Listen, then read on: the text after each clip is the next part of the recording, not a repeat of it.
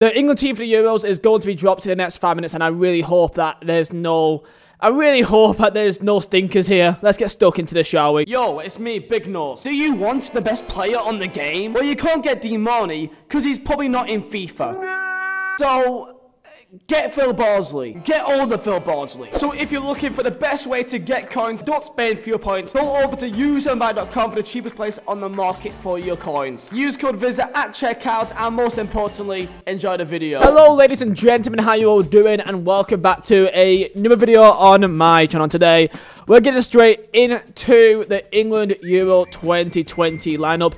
The provisional lineup anyway, which I believe has 30 players that will be joining it, and I believe that'll be narrowed down to 26 eventually. I think it'll be the 1st of June. That's when the actual official 26 final players are put in. I don't know if they're waiting for players that may be injured or whatever else, which is interesting to think, because it means that if there is 30 players, this is a provisional, that means that there's going to be some players that will be removed and missing out, which is kind of harsh, I think. It's really harsh if you imagine if one of these players that maybe or may not be in it, and you actually are put into it to then be took out of it. I think that's really harsh, I think. If you guys have not seen my thoughts on Euros in terms of my predictions or also kits, and go and check that out, maybe a link down below in the description, and tell me down below in comments your thoughts on this lineup when it does come out, which should be out in 3 minutes time. And I really hope that there's no stinkers here. I'm just okay. So what do I want? Trent must be there. Okay, I've been seeing links that Trent may not be there. He best be there, otherwise there will be an absolute calamity online. I'm hoping that Nick Pope may still make it, but apparently he may actually be injured of a shoulder injury. He's got an injury, I think a surgery or something this week, which is if that's the case, and that's devastating. He really does deserve to be England's #1. And I mean, as a Burnley fan, I may be biased, but I think he's the best goalkeeper, and I think most people also agree with that as well. So if he does miss for that reason, then that's really gutting for him. Burnley fan, for me personally, as a bias level, I do think James Tarkowski should be not even a question. I don't know why he's just not being thought of in almost every single stat you can look at. He's one of the best for any England centre back. I don't really understand what the issue is. We've got 1 minute left. Let's go and see this lineup. It's going to be weird to see which players gets taken out, and I guess we'll have a discussion about that. So let's get stuck in 3, 2, 1, and the team should be announced now. Let's go and refresh here on Twitter. Okay, so this is the official thing. So there's no Nick Pope. There's no Nick Pope. Oh, for God's sake. Okay, so I'm looking from top to bottom, but I see 33 players. 33 players. So that means there's 7 players here that will be removed. So there's 4 keepers, which is involving Sam Johnston and Aaron Ramsdale. Ramsdale must be taken out. Like, the guy's been relegated twice. Johnston deserves to be. If Nick Pope can't make it, then I guess it means that, I guess I'd rather have Johnston there, I guess, ahead of Ramsdale. So, yeah, okay. Defenders, Trent. Trent is there, okay. Ben Chilwell, Connor Cody. Cody, really? Not even Wolves fans rate him anymore. Ben Godfrey at Everton. Right. Tyrone Mings. Ben White. There's no James Tarkowski. So you're putting Connor Cody ahead of James Tarkowski. Right, okay. And Ben White? Ben White ahead of Lewis Dunk. That's interesting. I swear that most Brighton fans would rate Dunk ahead of Ben White. So to put Ben White ahead of Dunk I find it very odd. Again, this is a provisional team. You would imagine a person that's on the outskirts, like a Ben White or Cody, possibly won't even make it. That's what I find really harsh. I find it really harsh to do this, to have 33 players. Like, 33 players as the provisional team. And then I presume the actual final team will be next week. It says next week. I find that really harsh. So there's also no Tomori. Tomori, people really wanted him in for AC Milan. He's done quite well right over there. But yeah, Ben White, Connor Cody, Ben Godfrey. I mean, Tyrone Mings. Like, again, Tyrone Mings, it's like Brighton. I swear most Aston Villa fans would rate Konsa ahead of Tyrone Mings. I find it really weird. I find it really weird. Like, I guess you could say, yeah, Tarky doesn't play in a passing system, I guess. I guess you could maybe say that. Sure, even though I feel like he's not done a foot wrong in terms of passing the ball. He's just not been given the option to do that. Again, people could be biased, but I just find it really harsh that Tarky isn't put in, but Connor Cody is. Which again, Wolves have been awful this year. Wolves have been, I swear to God, I've been seeing so many Wolves fans disrespect Cordy. So the fact that he's there, again, I find it weird. So, but anyway, Trent's there. Trent is there. Chilwell and Luke Shaw left-hand side. And then we got Trent. Kieran Trippier. Kieran Trippier, most people actually maybe a bit, annoyed at that, but he has done really well. I mean, at Atletico Madrid, literally won La Liga, and he's played, I think, almost every game as a right back. So to say that he doesn't deserve to be at least, in the conversation, I think is a bit unfair. I think people just look at Premier League and that's it. But yeah, Kieran Trippier, I mean, he's done quite well, and he was a big part of our team back in the World Cup.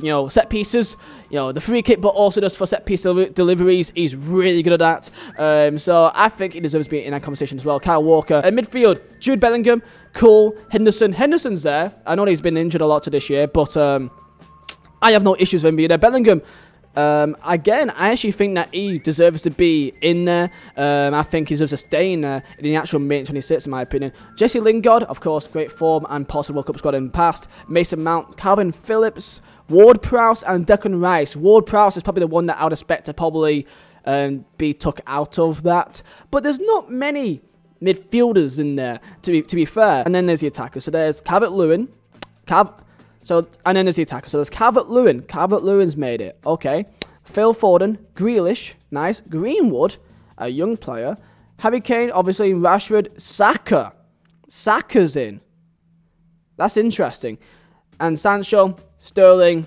Ollie Watkins. So, I mean, I have no issues of Watkins being in there. And Saka, I feel like, is an interesting one. Because he is a versatile player. He could be a left wing back or left winger or whatever else. But I don't know. And I feel like Arsenal fans will, of course, be really happy to see him in there. I feel like Saka would be one of the ones that would be took out of it. Because looking at this, 33 players, 7 players in must be took out. Because it's only 26 people allowed. So this is, I guess, you can have a look at each player in, take out 7. Which that's really hard to do. Like the goalkeeper, Ramsdale, that should be quite easy. But the rest, to take out 6, that's going to be hard to do. So the players that missed, I guess the likes of Konsa is not in there. Tomori isn't in there.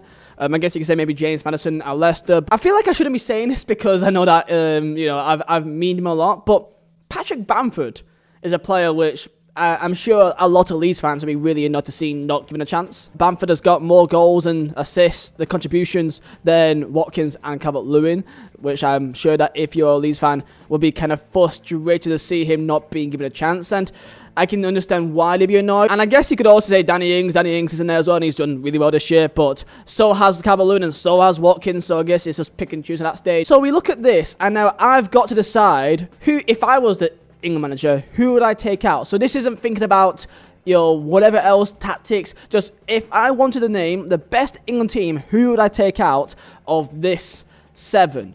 Of this 33 players? I've got to take out 7 players. So Ramsdale will be gone. Okay?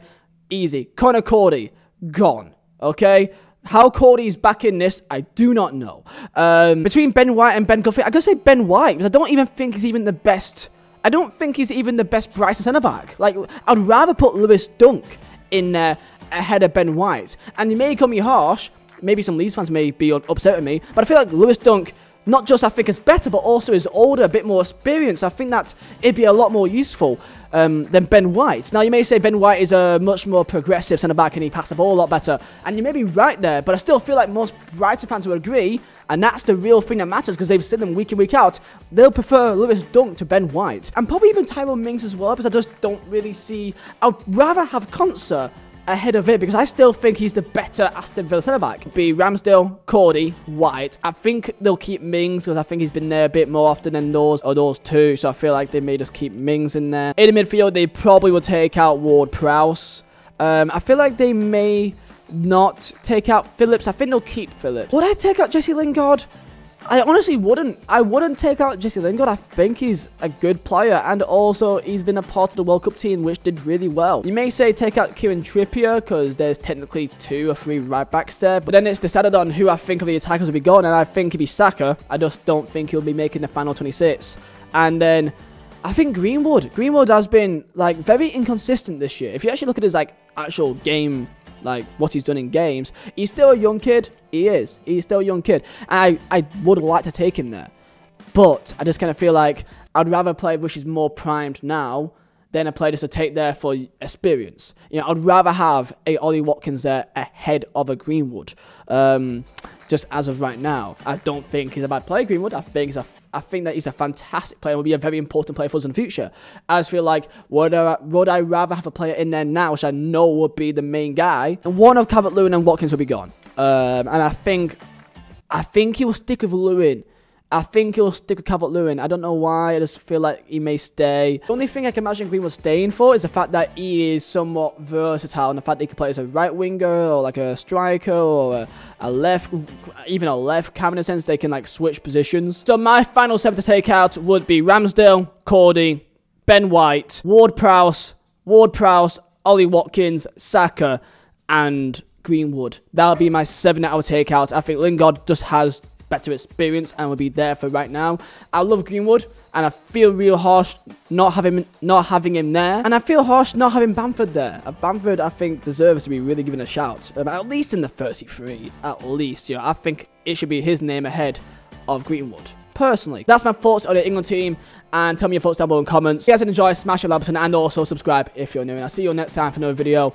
Out of 10, it's a decent team, but if you compare our team to like a team like France, I mean, anyone's team compared to France is going to be a bit of a sticky one. Even maybe Portugal. They've got a really good team. So, yeah, I'm still going to be supporting the boys. Hope for the best. And we'll see who they actually end up with for the final 26 next week. So, I'll see you guys then. Enjoy yourself and peace out.